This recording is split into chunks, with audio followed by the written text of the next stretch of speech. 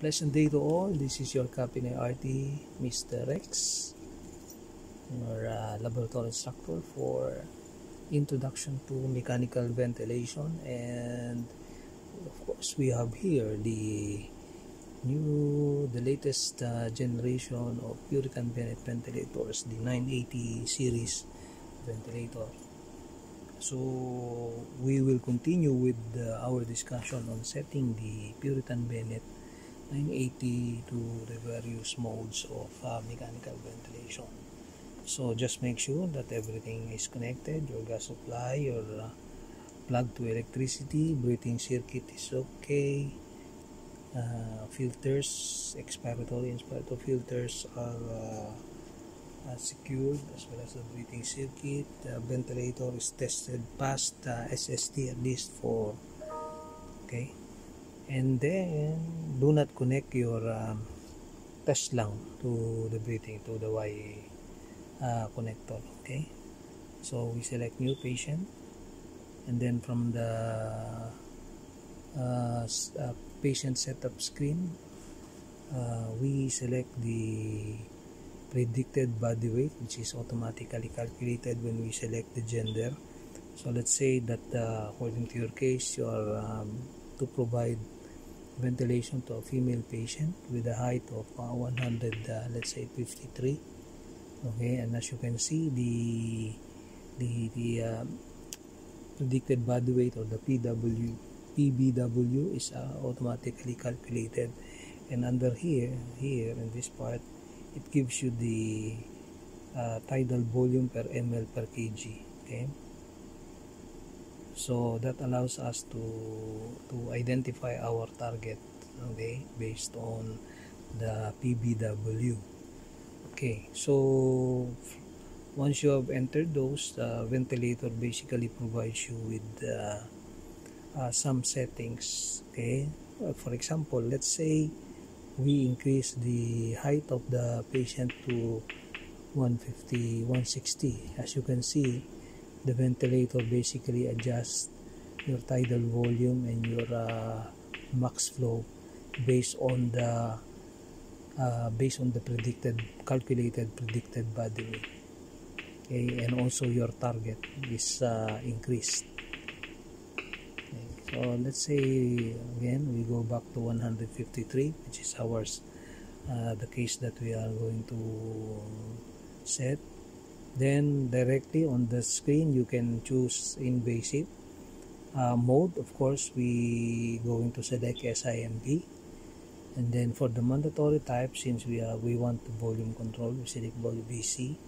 And then of course, since patient is allowed to breathe spontaneously in between the mandatory breaths, then we select PS as our spontaneous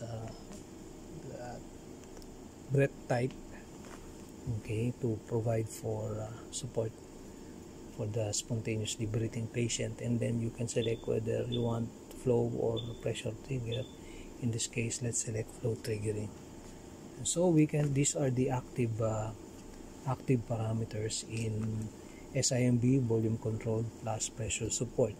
So you have the frequency, which again, if you increase or decrease, you will see that it affects your cycle time, IE ratio, but the inspiratory time is fixed. Okay, the tidal volume, if you want to target the higher ml per, or tidal volume ml in ml per kg or ml per kg, then you can increase that. Let's say we want to target 7 ml per kg, so we increase that. And once again, you could see that at a given tidal volume, it affects your inspiratory time, the ratio, and the expiratory time, but not the cycle time. Okay, so let's say, okay, done, 325. While the max flow, if you increase or decrease that, will affect the inspiratory time, IE ratio, and the cycle time, but not the expiratory time, but not the total cycle time. So let's just say that we want 1 second of inspiration, and so we must decrease the flow. So of course the pressure support, we usually can start at 10, and depending on the case given to you, but you can start at 10 and then titrate it to based on the patient's tidal volume and spontaneous BT and total respiratory rate. And then of course sensitivity, flow sensitivity can be set at 2 depending on the case given to you. I have 502 also. Let's say 35, we are trying to win the patient. And of course the peak pressure, usually we can set at 40. Commonly in the clinic we set at 40, but of course you can lower that. Okay, so let's say we just want 35. Okay. Then the rise time, in other ventilators, the rise time can affect both the mandatory and the pressure supported breath. But as you can see here, even if you increase or decrease the rise time, the time, expiratory time, IE ratio, and the expiratory time for the mandatory breath is not affected, and therefore we can say that it does not affect the mandatory breath delivery.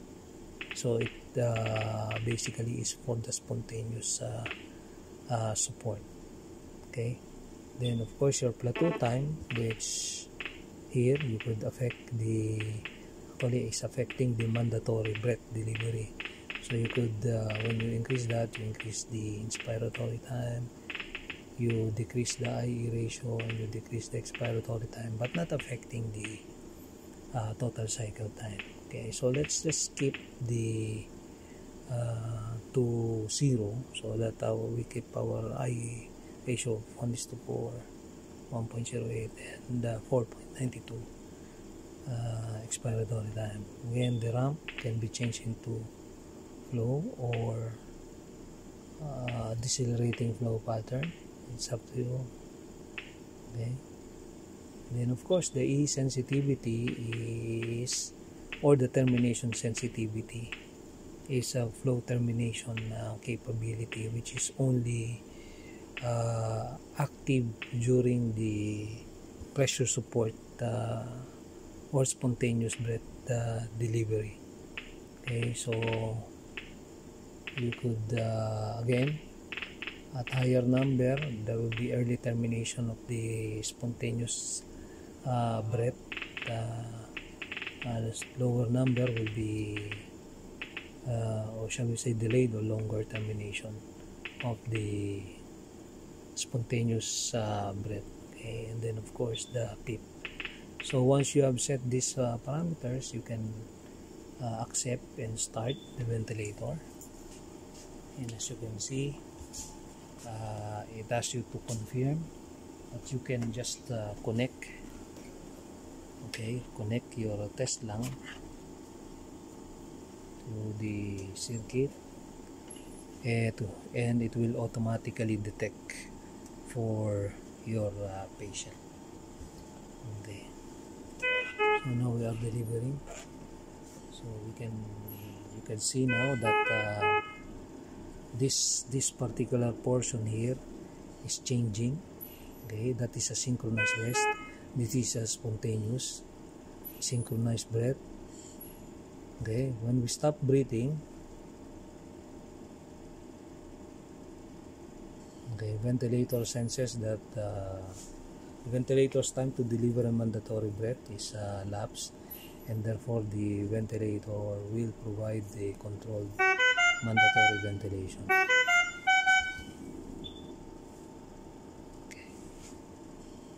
And after you have observed some time the ventilator, you can now check and set for your alarm limits. So we have the following alarm limits for the Puritan Bennett 980 series ventilator.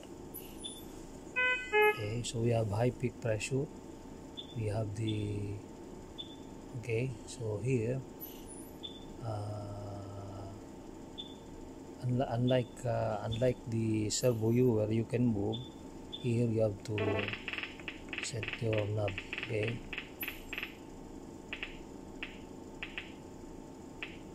so we start at 20, then our max is 40, and you can set, let's say, at 35, which is a good, already an indicator of your patient, especially adults in, you know, respiratory distress. Okay, same thing, you utilize the recommended recommended setting in your manual, how to set the alarm. So you just use it. Okay, you need to increase your demand. As you can see, both spontaneous and mandatory, okay, goes together. So okay, basically the same thing, you know. But for the low tidal volume, for mandatory and spontaneous, you can have a separate setting, because you know, we basically expect that with the spontaneous breathing, you know, our tidal volume will be much lower than the mandatory. But of course, it depends on the effort of your patient. Okay, so once you're done, you can just select accept all and ventilator goes to mission. Okay.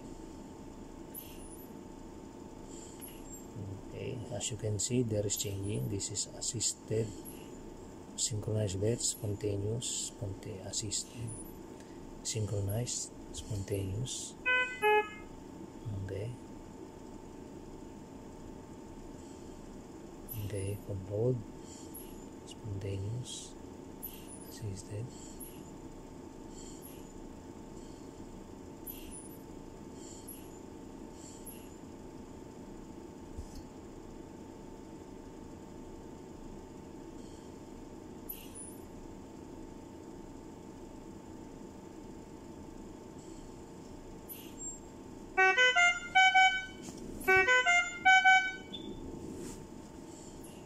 Okay, so that's it.